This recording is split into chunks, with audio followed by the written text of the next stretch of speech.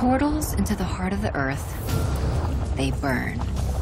Bottomless cauldrons fueled by an ancient wrath, bubbling and boiling thousands of miles beneath the surface, and just waiting to burst through.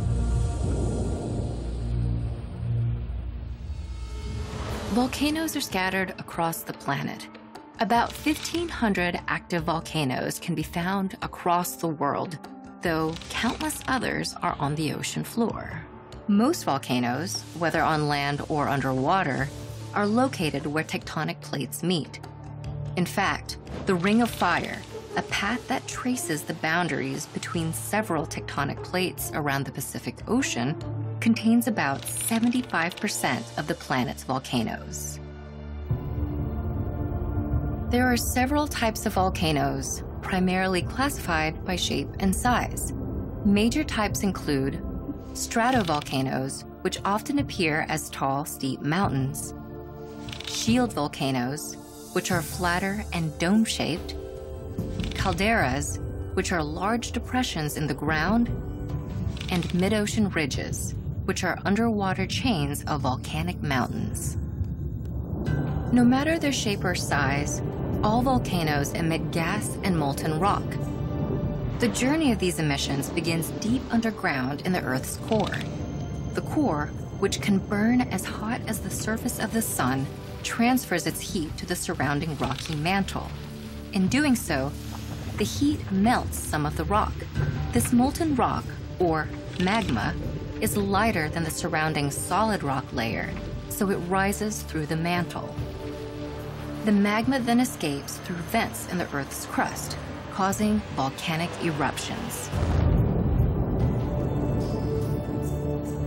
Now above ground, this magma is referred to as lava, and it can reach temperatures of over 2,000 degrees Fahrenheit. In addition to lava, volcanoes may erupt with searing hot gas formed in the mantle. In a phenomenon called pyroclastic flow, this gas, combined with hot ash, can race down the sides of a volcano as fast as 100 miles per hour, burning everything in its path.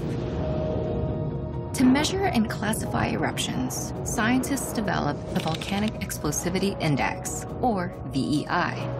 It considers various factors, such as the volume of lava, gas, and other emissions from the volcano, along with the height of the eruption cloud above the volcano's summit.